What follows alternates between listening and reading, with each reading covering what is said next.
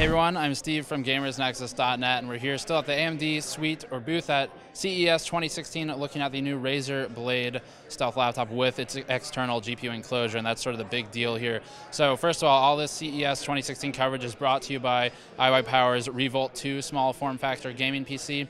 Getting back to the laptop, the big thing here is the external enclosure. We've seen this before with the Silverstone, I believe it was called the SGO2 a couple of years ago now, and that was just a case.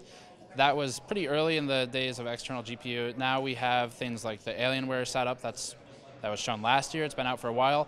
And the thing with the Alienware setup is it uses a proprietary connector, so you really have to use it with their laptop.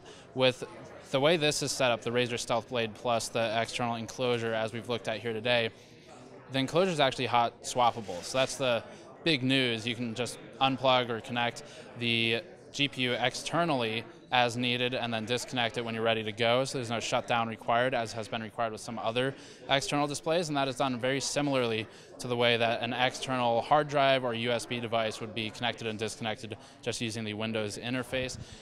What we know about the specs offhand is that this is using the Thunderbolt 3.0 interface, which is actually a 40 gigabit per second interface, the equivalent of about a PCIe X4 or so slot.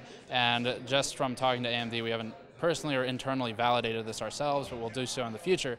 From speaking with AMD, the external enclosure at the X4 equivalent PCIe laning performs about 6% slower than a by 16 setup. So it's really not a big hit considering the portability, but obviously the big deal here is always price when you're looking at, is this sort of setup actually worth it versus building more portable computers? And I don't know the price of the external enclosure just yet for the GPUs. I know that the laptop started $1,000 for the Razer Blade Stealth unit specifically, but you should be able to just plug the enclosure into anything that's Thunderbolt 3.0 enabled and run with it from there. So the display system is running an R9 Nano right now. The laptop is on an i7 6500 with 8 gigabytes of RAM. It's a 0.52 inch thickness, so basically an Ultrabook, even though Intel no longer calls it that.